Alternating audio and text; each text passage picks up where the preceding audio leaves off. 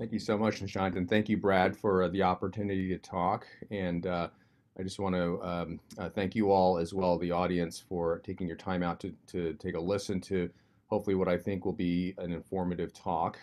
Um, so, as you saw on the schedule, we sort of got this teaming up today with a talk on general approaches to a fluoroscopy-free EP ablation procedure that you may have heard already.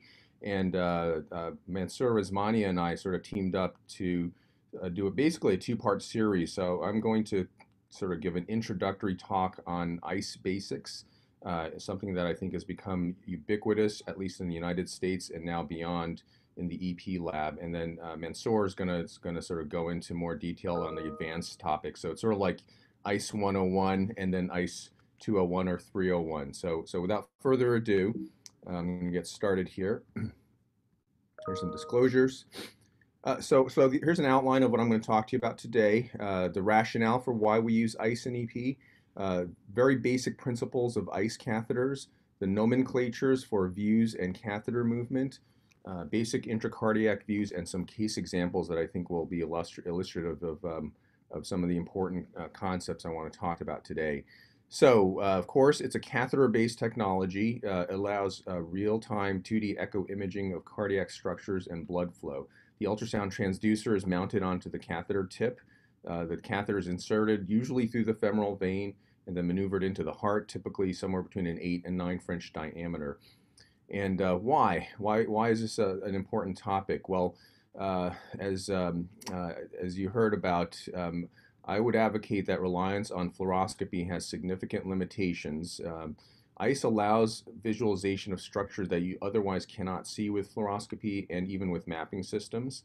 And ICE allows visualization of catheter tissue relationships in particular, which can be critical for a safe and effective procedure.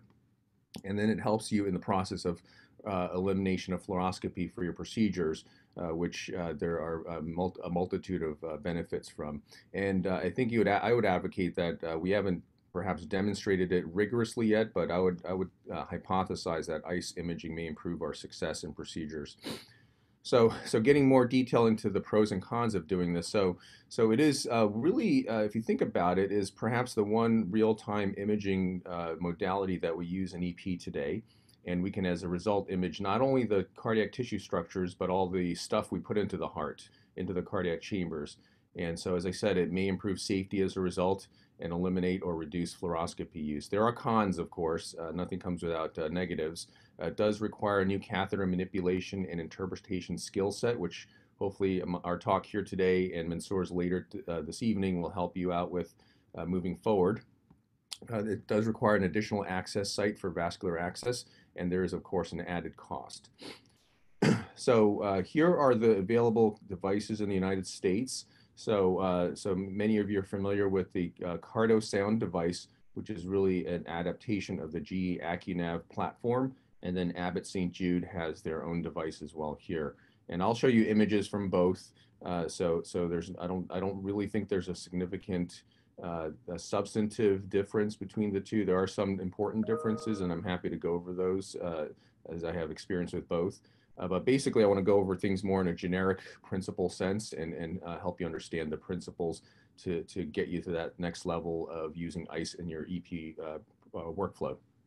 All right, so the first thing you want to do is, of course, understand how you move the catheter. So the basic principles of that are, as you can see in the schematic here on the left, your ICE catheter has the imaging sector coming out of the tip. Now, one thing that's maybe a little peculiar if you think about it is that the fan of imaging comes off from the side of the catheter rather than the front. So the analogy I always like to use is imagine you're trying to drive a car and you're only able to look out the side window. You're not really looking out the front windshield.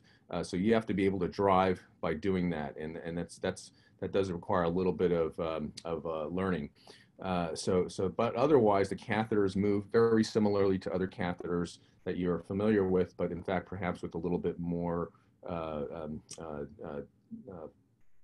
options for movement of the catheter. I'll go over that in the next slide. But basically, the other issue to know about is, of course, the standard display. So most labs in the U.S. Use this type of display. Even though the catheter we think of going into the body in this direction, we sort of turn it 90 degrees. And as the catheter moves from left to right, the image moves from left to right. So generally speaking, the left of the screen is more inferior in the body, and the right is more superior. In particular, you might see folks from the pen group. They like to flip that image around, which there's some rationale to that in terms of how it orients with the actual body. All right, so in terms of manipulating the catheter, this is a little bit of a complicated slide, but I think if you walk through this, you'll understand pretty easily what we're talking about here. Um, so like most catheters, you have the basics of course, advancing and retracting the catheter. You can rotate clockwise or counterclockwise, but the added features here I pointed out, and all the catheter platforms have this. There's an anterior and posterior tilt and a left and right tilt. And what that does is it gives you a full range of motion. And then there's a friction knob often that lets you lock that catheter into position. And the general nomenclature, as I shown here in the schematic, is that with the ICE fan sector looking in this direction towards the right on the screen, anterior is towards that sector and posterior is away from that sector. And that's an important thing to keep in mind. Sorry, I'm trying to move the pictures out of the way here. All right. All right, so here's just a very short video. When you do anterior posterior tilt, you're moving the catheters left and right, or excuse me, anterior to posterior, depending on the fan is, and left and right to move in an orthogonal direction. And they all come into play, but I'll say in general, I'd say most of the time when I've observed this, most folks are just focusing primarily on the AP movement. The left to right is more of a subtle fine-tuning kind of a movement, where, but there are important places where that isn't an important move to be able to understand and use. So first things first, though, getting the ICE catheter into the heart. So especially if you're using a procedure that does not utilize fluoroscopy, you have to be able to drive that catheter safely into the heart. And that part of that is understanding anatomy, and the other part is understanding that concept I mentioned earlier, where, as you can see in the schematic, it's like driving forward while looking out the side window.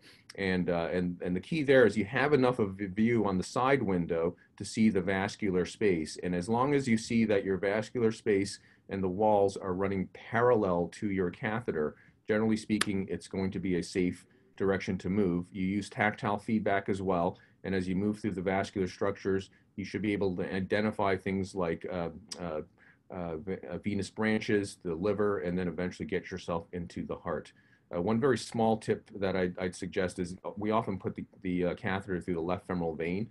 I did a literature search on this, and there's actually a surprisingly high prevalence of an anomalous connection between the left iliac vein and the left renal vein, which then creates a 90-degree or greater angle between those two structures. So oftentimes when we see on fluoro, you have this very sharp turn, and the catheter doesn't seem to want to go well in that direction. If you anticipate that possibility and you make a very sharp turn, that often is the answer as to why that happens.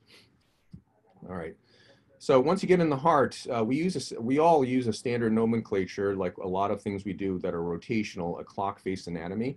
And so this is a schematic that shows you the overarching and sort of clock face view and the different views in that home view that I'll go over. So going from 12 o'clock to 3 to 6, of course, and then to 9.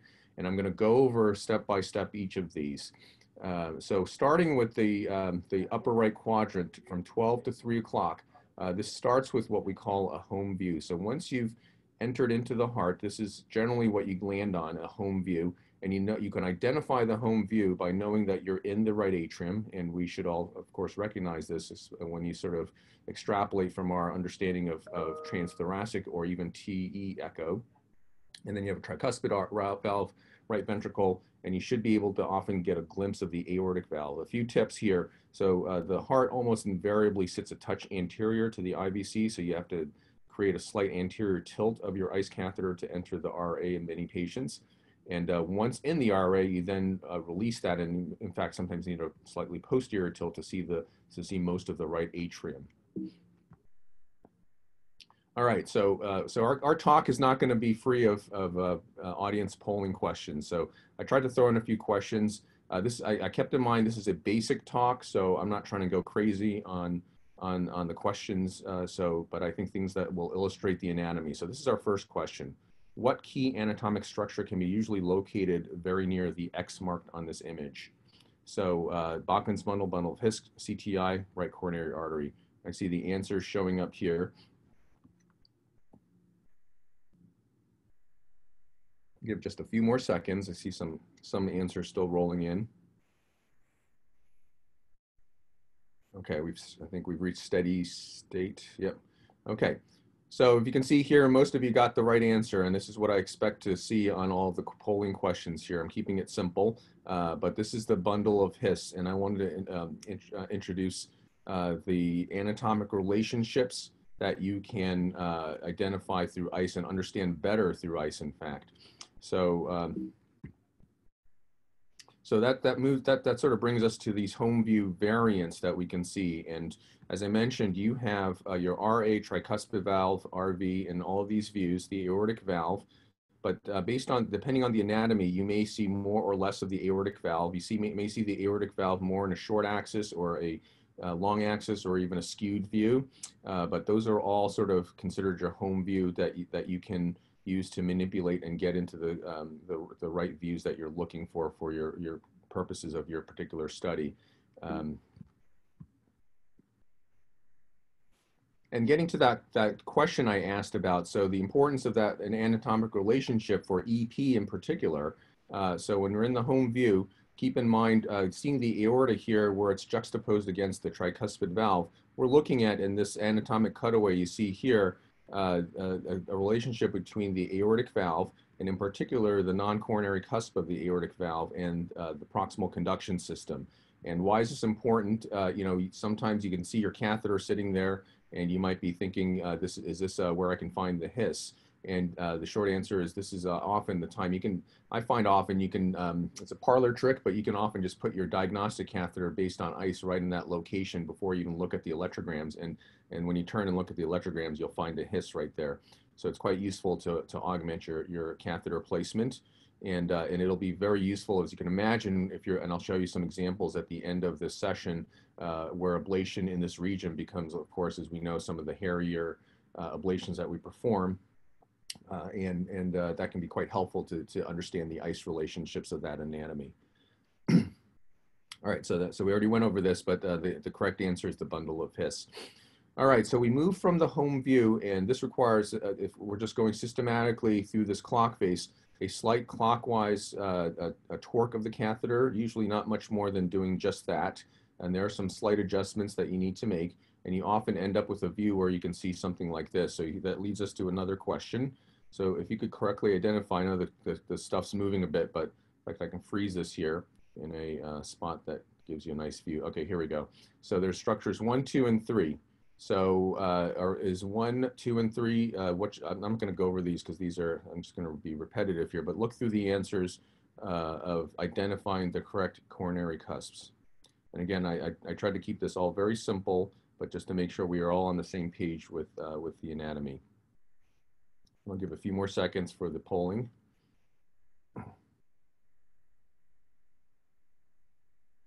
Great. Okay, so as you can see, a majority got the correct answer, where number 1 is the non-coronary cusp, number 2 is the right coronary cusp, number 3 is the left coronary cusp.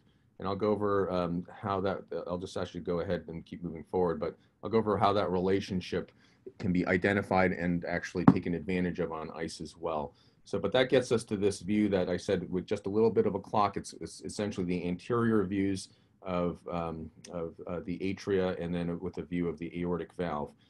It can be quite similar to a view you can get just on the other side of the valve in the RVOT, and you can often see the proximal coronary vessels. In this right-sided view, you're a little closer to the RCA, so it's more likely that you'll see the RCA as opposed to the left main, which is in the opposite direction on the opposite side, excuse me, on the aortic valve. And this can be a quite useful view if you're mapping and ablating near the aortic cusps. And by the way, as importantly to note, you can see the relationship here between the aorta in these views and the left atrium. And speaking of the left atrium, then as you move forward a little bit, actually, before we get to that, this is just the answer that we talked about. So how do you identify all that? So here are the hints from this view. First of all, we're viewing from the right atrium. So you need to understand that in the aortic cusps, the non-coronary cusp will be the cusp that is most closely abutted to the right atrium. The left coronary cusp will be the one that's most closely associated with the left atrium down here, number 3. And then the RCA is the one over here far to the right. And as I said earlier, another hint is as you see the takeoff of the RCA in this view. All right. So again, with a little bit of further rotation from that view I just showed you, you start to see these other structures. So these are views where some advantages can be taken here. So one is you'll encounter often the ostium of the coronary sinus, and as you can see here, a lot of folks who use ICE a lot will actually place their diagnostic catheters in the coronary sinus using ICE alone, or at least in augmentation with the mapping system. You can often in this view get a view directly across the anterior interatrial septum, see the mitral valve, see on the upper right here, as well as a glimpse of the left atrial appendage. And you can see I'm showing a lot of variance. And the other thing to highlight about this is, of course, every patient has different anatomy, and you have to sort of take advantage of how their anatomy, what their anatomy gives you in terms of views, in order to let you see the structures you're trying to see. And then you have to have in your toolbox different views that say, if I can't see the appendage well in this view, what's the other views 2 or 3 that I can take advantage of if I'm trying to see the appendage, for example. And hopefully after we've gone through some of these views, you can sort of assimilate all those different tools that you can use to try to image whatever structure you're trying to image. Oftentimes in this view, you can see not just the left atrial appendage, but you can see here not just the mitral valve, but this is the appendage ridge that you can see here. And this is possible to even visualize thrombus in this view, although it's not as clear as some of the other views that I'll show you a little bit later. So with a little bit of clockwise rotation, then you get into a little bit more posterior aspect of the atria, and this allows you to see the interatrial fossa and septum and some of the left atrial structures. So here's another quick question. So correctly identify these anatomic structures. So we're looking at the posterior view of the left atrium. So choices A, B, C, or D.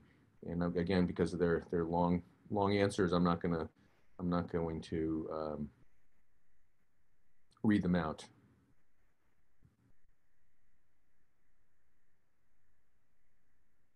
A few more seconds for some answers to show up here. All right, so this one's a little bit more distributed. I guess I'm a little surprised, but that's okay. So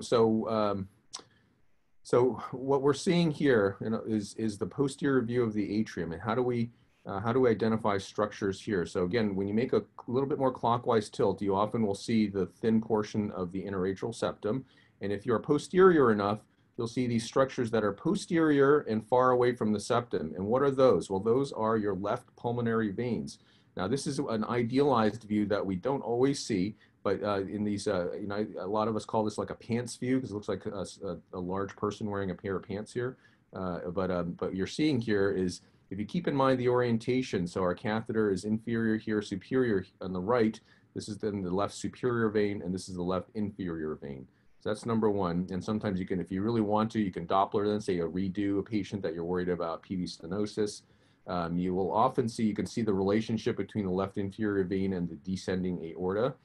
And then you might, in a more leftward sitting esophagus, you might see a view of the esophagus. And this is a useful view for sort of identifying an ideal, typical location for performing a transeptal puncture, for visualizing the esophagus, or performing a wire exchange if that's something that in your workflow. All right. So moving on from that, then as you continue to rotate, you'll get more and more posterior with your catheter. You start to see even more posterior structures. And this gets to the second part of that question I asked about. So as you go more posterior, you will then often align with the esophagus. And you'll notice the esophagus is, you'll often be able to visualize, as in these four different examples, a double stripe, or at least an slightly echolucent stripe. And that, when you see it adjacent to the posterior wall of the left atrium, and you know you're posterior because you see your interatrial septum opposite to it, then you can correctly identify that as the esophagus. And I don't do this workflow, but there are many who, in a fluoroscopy-free approach, for instance, will keep an eagle eye on the esophagus while they place a temperature probe. And you can often identify the temperature probe as it passes into view, and in fact move it back and forth, up and down along the posterior wall to track your ablation and esophageal heating.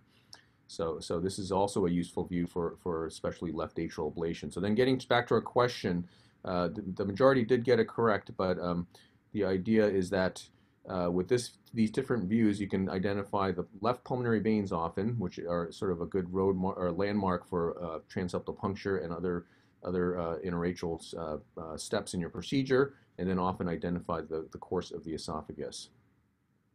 So that's that sort of posterior view. Now, if you keep rotating, then this gets to be a little harder often to see because of the way these veins take off, but you often can identify one or both of the right pulmonary veins. So when you rotate very posteriorly, the right pulmonary vein, if you think about it, you're in the right atrium, so the right superior pulmonary vein will take off above you and just abutting you, especially if you're heading up towards the SVC. And this is another one of those understanding the anatomic relationships, especially if you're up in the SVC region. As you know, oftentimes this is where we can capture both phrenic nerve from both sides of this septum, and so these tend to be very close structures to each other. And then if you see these are a couple of other different examples, and then once in a while you can also identify taking off from below the right inferior pulmonary vein, as you see down here, and you can see here trying to engage the right inferior pulmonary vein with a mapping catheter where that can be useful. All right, so you keep turning. Of course, we could sort of complete the circle, and as you keep turning, you're going to sort of leave the views of the left atrium and come back to your right atrium. And once you're back in the right atrium, you're going to see the more anterior structures of the right atrium. So that can include the right atrial appendage, the crista terminalis, at least the anatomic marker of it, where the change from the pectinated tissues, from the smooth tissues, can be observed. All right, so I think there's a last question, but so what is the typical best view during ablation procedures for evaluation of pericardial effusion with, I should say, with ICE? Is it the RV free wall from the RA home view? Is it the RV free wall from within the RV? Is it the LV inferior wall from within the RV, or the RA free wall from the RA home view? Paul, maybe I'll use this as a chance to ask a question that came through. If you could go over the relationship between the aorta and where you do a transeptal puncture. Oh yeah, absolutely. So if I could shelf that for like a few slides, the first case example I wanted to just quickly go over, I think will give you some answer to that, if that's okay. Oh yeah, of course. All right, great. So remind me if I forget to mention that specifically, but yeah. All right. So in terms of the poll answer, so there's a little bit more distribution here as well, but most said LV inferior wall from within the RV, and I'll explain to you why that is correct in a few slides. All right.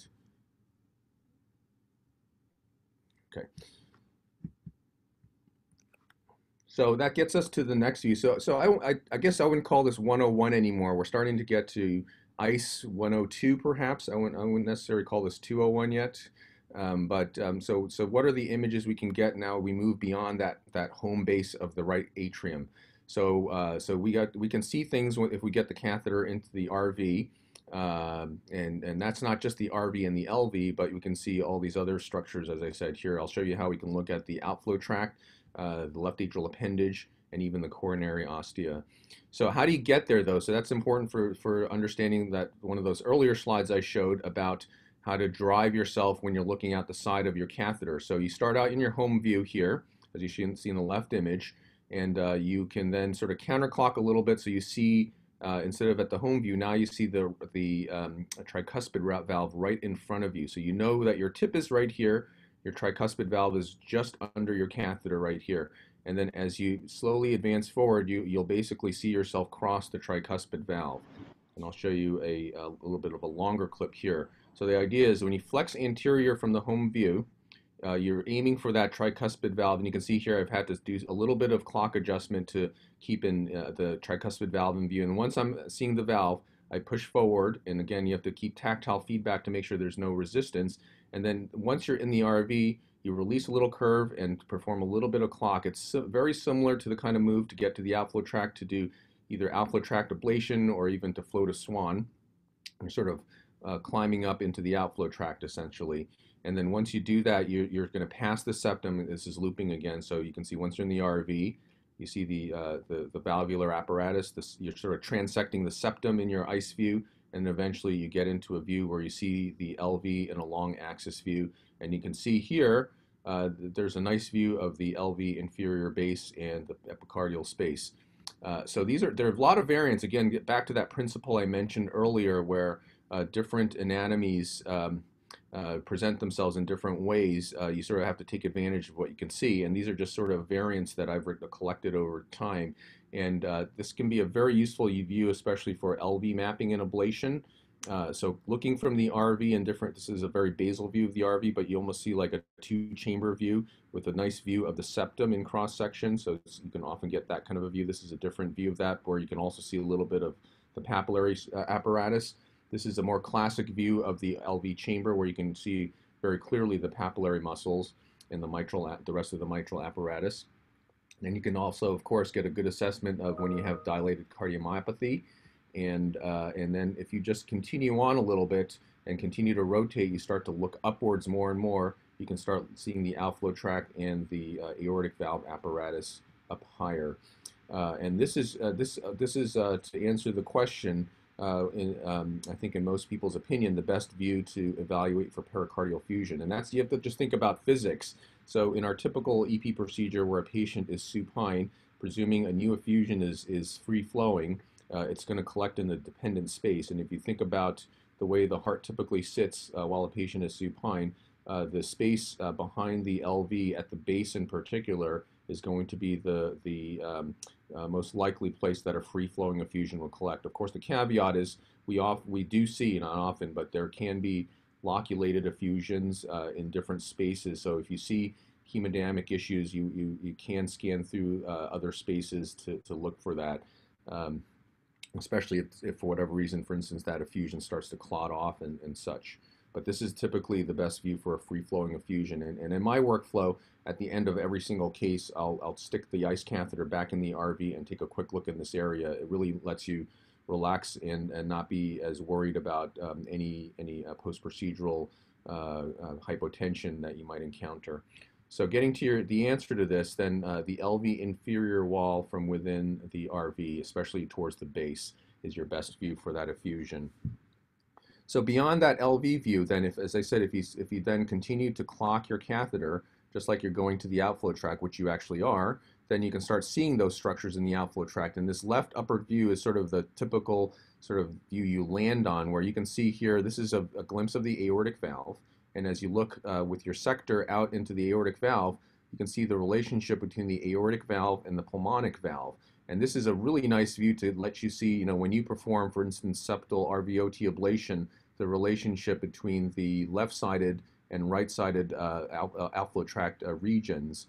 And in particular, when you see that you can't get it from the RV outflow tract, you can often see how close you are when you go in from the left side when you then take a retrograde or even transeptal approach, which is often not as effective, of course. Then if you look over here, you can get, if you advance the catheter carefully, often you can get a much clearer view of that outflow tract. I'm not going to keep going past the outflow into the pulmonic arteries. That's going to be part of ICE 201, where you can start seeing all kinds of interesting stuff as you get out farther that way. But suffice it to say that I think Mansoor is going to be talking to you about some of that kind of stuff. And then if you change the views a little bit with a little bit left or right tilt, sometimes you can get a long view of the aortic root. And other than just looking interesting and cool, there's actually quite a good use for that. So say you're performing a retrograde aortic approach to get into the LV and to try to prolapse your catheter. Well, this is actually a really good view to see the loop that you make, the catheter prolapsing, and this is a typical view I try to look at for performing that step. And then oftentimes, again, you take what you can get with the anatomy, but in the correct type of patient anatomy, you can often see, as you can see here, a glimpse of the left main ostium. All right, so we're on time. I think we're doing well. All right, so then if you just keep pulling back a little bit and then now rotating just a tad from that aortic view, sort of just go clock counterclock until you can start seeing it in view. As you pull back, you'll start to see the left atrium sort of as you scan across the aorta, as you can see in the upper left here, and look into the left atrium. Now, why is this view useful and interesting? Well, this is one of the other views where you can often visualize the left atrial appendage reasonably well. These are a few examples of seeing the left atrial appendage, and in fact, you can see here a nice view of the ridge. And what I've been sort of taken by is in this view is how often you see a really thick ridge there, and it's no wonder that this area is at least perhaps until recently with some of the ablation approaches we use, this is often an area of typical reconnection that we can see. But that relationship is very useful, and in fact, you can often see your ablation catheter. I think I might have an example of that later on, sitting on one side or another of that ridge. All right. All right, so then to the last part of this, I just wanted to show you some case examples that really illustrate how you can leverage your ICE skills. This is some basic stuff still, though. And so this is a case of a 69-year-old woman with hypertension, dyslipidemia, heart failure, preserved ejection fraction, PAF, failed meds. So referred for catheter ablation with RF we're using, and a zero fluoroscopy approach. So how is ICE useful for this? You might have seen this in the previous talk if you were there for Dr. Singh's talk. But there's many ways to skin a cat, but this is the approach I use for transeptal, and this reminds me of the discussion or the question about the relationship between the aorta and the septum. Before I answer that, so what I typically do is to take a view where you can see on the top here, what is this structure here? So we see the left atrium chamber here. We see the upper portion of the interatrial septum here because we're in the right side, and so this structure that's going up linearly is the SVC. And what you see here is you can use this view to advance a wire without using fluoroscopy. And using the wire, as you can see in the bottom left panel, you can advance your sheath over the wire. You can see that sheath passing over the wire right there. You can see right there where the sheath ends and the wire begins. And then you can remove your wire, as you can see in the middle panel here. And as you pull the wire back, then you have your sheath in place. And then as you have that sheath apparatus up in the needle, up in the upper portions of the septum and the SVC, you can perform a drag down and then land in the appropriate location of the interatrial septum using that more posterior view. And what I like about this view is then you can try to identify an ideal position to perform your puncture, and you can see a glimpse of the left pulmonary vein system here, so we know we're posterior enough to be able to direct the needle. And I'll advocate that with ICE. This is one thing that's a huge advantage over fluoroscopy, in that you can much more precisely direct your puncture site, whether it's anterior, posterior, high or low, depending on the application you're using. And then once you are in the right location, the location you'd like, I use an RF catheter, and you can very well see, this is another nice view of how what you can see is a very clear relationship between the tip of your needle or dilator and the walls of the endocardium. So you know you're very safe with the sheath and dilator in this position. You're not going to puncture the posterior wall because you can see that relationship very clearly. Now you might ask, what about if you're sort of abutted against the wall out of the plane? Well, you can obviously move your ICE catheter back and forth to see the relationship between the side walls, and as you can see here, blowing a few micro bubbles lets you know that you're in free space territory. And then once there, you can continue to use that view to move your sheath in place, as you can see in the left, and then advance your mapping or ablation catheter out into the left atrium. You can see there, or use this for a wire exchange as you sort of cannulate the left inferior pulmonary vein in this case. All right, so actually I'm going to, before I just go over this next case, just mention, let's see, let me think of a good example of that.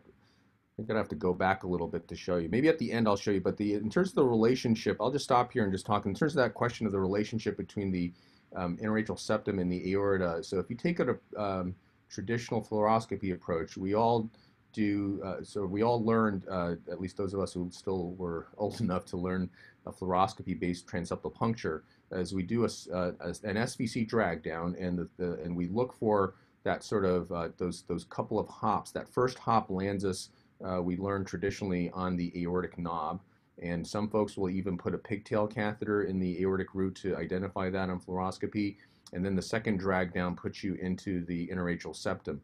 Well, you can see all of that on ICE, and you don't, of course, need a pigtail catheter in the aortic space. And what is invariably true with the anatomy, even with all the variants that humans have, the aorta tends to sit more anterior and superior to the interatrial septum. And depending on how vertical versus horizontal the heart is, it can be completely just a relationship of anterior to posterior from the aorta to the septum, or completely superior to inferior in a more vertical heart. And the way I sort of judge that is, you sort of do a dry run, so to speak, not pulling the sheath and needle down first, but just pulling your ICE down. And you can see as you pull down and you see the aorta, does it require a clock to move posterior to see the septum, which tells you it's more of a horizontal approach, or just a straight pull down, which tells you it's more of a vertical relationship between those two structures?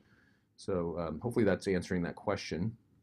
But this is the second case where I wanted to show you some of the leveraging of ICE that we can use.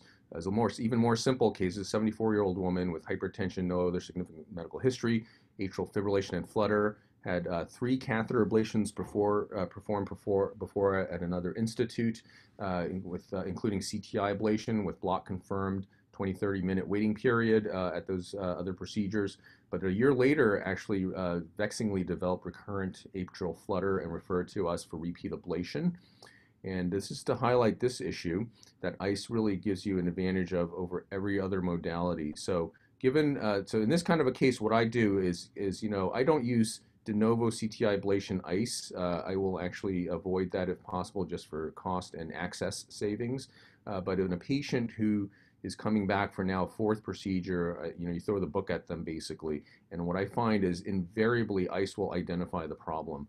And in this particular case, it's a very common problem that you're seeing here. So what do you see as the problem here? I didn't do a polling question here, but I'll just ask rhetorically. So what the issue here, if you go on to the next slide here, is in the CTIs, CTI ablation, we all like to say they're really easy, except when they're not. Those not cases are the ones that vex us and take hours and hours. And more often than not, the reason for that is illustrated both anatomically here by drawing and here on ICE. You can see 2 examples of this that I've collected. And what we're showing here is that here is our on the bottom one, tricuspid valve, CTI, and what you're seeing here is a eustachian ridge. And sometimes they can be so prominent, and you can see them actually sometimes contracting, so there's conducting myocardial tissue there. And more often than not, you'll find that that is the area that you need to ablate additionally to confirm CTI block. And so in this case that I showed you an example of this, we're happy to use a visualized catheter, but you almost invariably will need to then create that shepherd's crook or loop to get and tug back or tuck back into that eustachian ridge. And in this case, let's see if I showed you that map here or not. No. Okay. So in this case, then ablation here, I actually had this in an earlier version, but in this case, you could see a conduction pathway through that zone, and just a little bit of ablation within a few seconds of turning on RF, the patient's CTI reblocked, and patient has not had recurrence. Now, ICE can also let you see some weird things. So what does this show you? So I again didn't have a polling question, but this is a home view RV RA tricuspid valve. So this was a de novo diagnosis of an Epstein anomaly that we diagnosed with ICE. And how do we know that? Well, there's that apical displacement of the valve, but also we were recording nice ventricular signals on the anatomic atrial side of this valve. So you can see all kinds of things with ICE.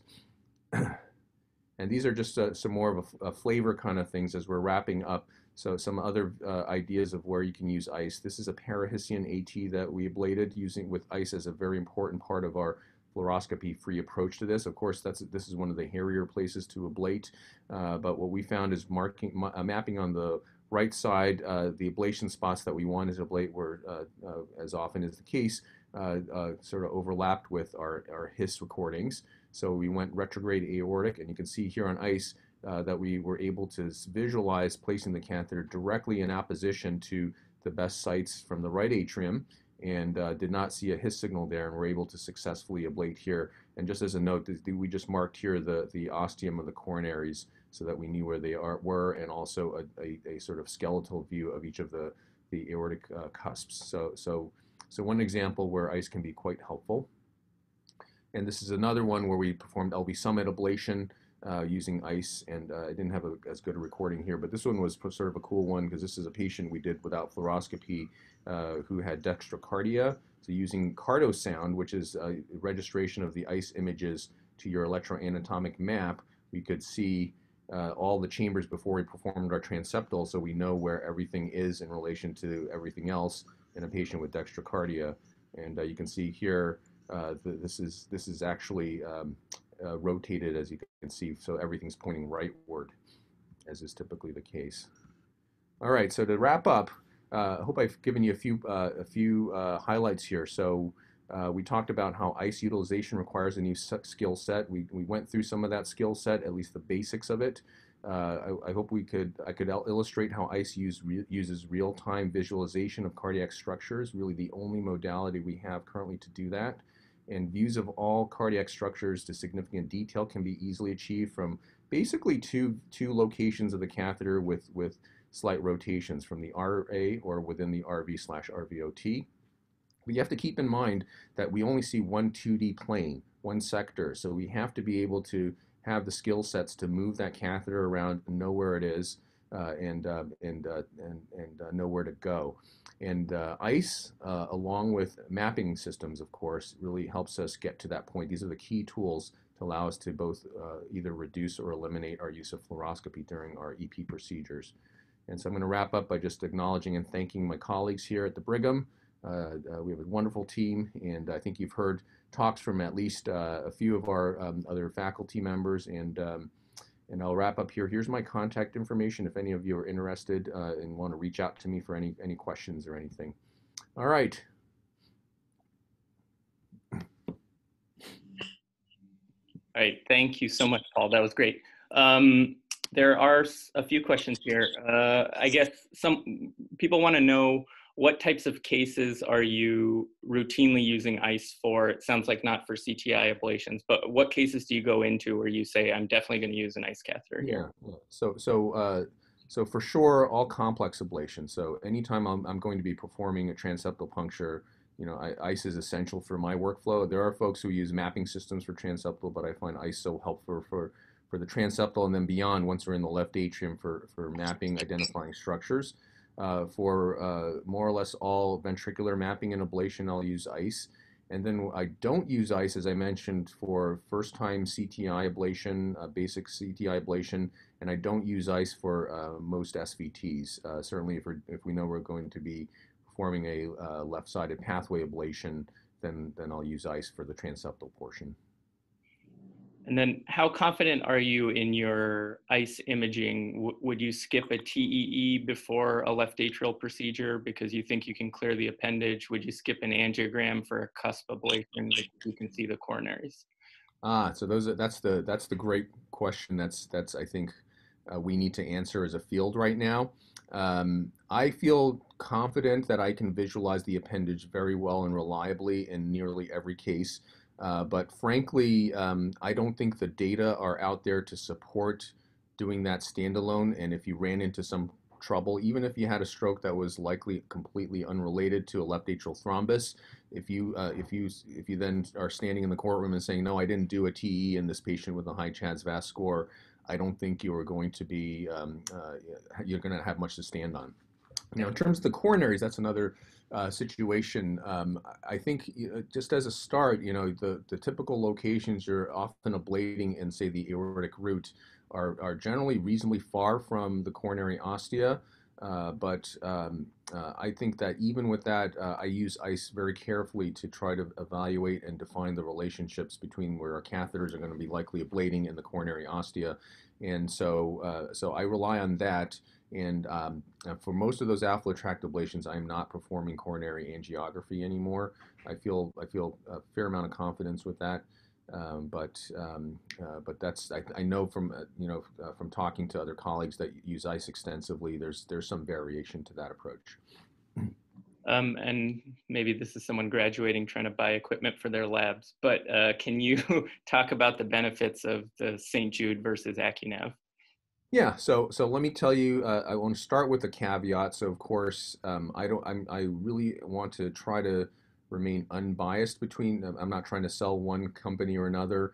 I use both catheters. But currently with what's available right now, the big advantage of the Cardo mapping catheter, or ICE catheter, of course, is that it integrates the ICE image into the mapping image. So you can create an anatomic shell with your ICE image. And that can be quite useful, especially I find for like outflow tract ablation, but even for some left atrial ablation, some folks like to use it in that way.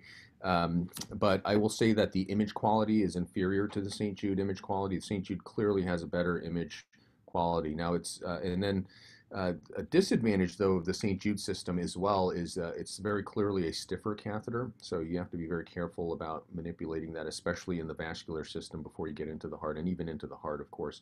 But I think, frankly, and you'll hear a lot of that from Mansoor later today, but he uses the St. Jude system extensively, and he has a terrific safety record with that. I think it's all about obviously experience and knowing what the tool is and how to use it. So I use both, and I think you can do fine with either one, honestly. Okay, great. And then there was one more question here about monitoring the esophageal temperature probe for fluoroless procedures. How do you do that? Yeah. So that falls under the category of there's many ways to skin a cat. So I mentioned during the talk that some of my colleagues will visualize the temperature probe on ICE in the esophagus, and when you can see the echo brightness of the recording electrode, the temperature, the thermistor, you can identify that and move that up and down on ICE. I don't do that. What I do is I actually fix a quad mapping catheter to my single electrode temperature probe, and then plug that quad catheter into the mapping system. And I know there's, I don't know if Will Sauer is on the line here, but he has some really interesting data about the potential antenna effect of the metal electrodes, whether it's the temperature probe or the quad catheter. So I actually purposely offset the electrode at least a centimeter away from the recording electrode, so that at least theoretically you're minimizing the risk. And then as a result, you can see the mapping catheter and by extrapolation the temperature electrode location on your mapping system. Sorry, long-winded answer. No, that's great. All right, I think I got through most of the questions here. If anyone else has any other questions, you can unmute, or if anyone else has comments, feel free. Sean, am I unmuted? Can you hear me? Yeah, we can hear Paul, you. thank you for doing this. That was great. Good introductory talk on ICE. We agree with your points of relying on ICE, and thank you for doing this. I have a question about 3D ICE. I think that's coming. There's some availability already, and I know that's not a ICE 101 question, but it's very impressive what it can do. I guess the question is, with the added cost that will come with that, do you feel like there will be a significant role for 3D ICE? And that's a great question as well. I mean, I think we're still in the steep slope of where technology is going to come out with and industry is going to come out with all these really cool tools and toys, and we have to, as a field, I think, justify that it's going to actually improve our procedures. And I've seen a lot of that work, and it's very cool actually. And I think The other thing that's underlying your question about that with 3D ICE in particular is if you those of you who already use ICE, it's the one thing I didn't mention in my talk also is, especially if you're creating an anatomic shell, it's a manual process, so it can be quite tedious. The mapper has to create contours, and that can introduce inaccuracies, and it slows down your procedure. And I think one important step to get that to where it might be actually useful for our workflow is an automated contouring, which I think is something that's going to happen in our near future. And I think once we put that together with 3D imaging, I think the possibilities are going to be quite interesting for how we can apply that to our EP procedures. Yeah, thanks. So it may not even be the 3D aspect of it as much as other features. It'll be digital steering to make 3D, but that digital steering will, avoid all that catheter manipulation potentially. Yeah, exactly. Because there's another thing I didn't mention is the practicality. So there's obviously in the audience there are going to be a variety of settings in the EP lab. If you're in an academic setting, you'll have a fellow, and one of you can try to be assigned to the ICE, one to the ablation catheter. But if you've done that already, the hands get crossed over and in the way. There's a lot of stuff we're trying to manipulate, and so I think things like automated catheter manipulation might improve that. And certainly, if you're in a private setting where you're standing there by yourself, it's your two hands are not enough often for all the stuff you have to move around. Yeah. Yeah. Thanks, Paul. You're welcome.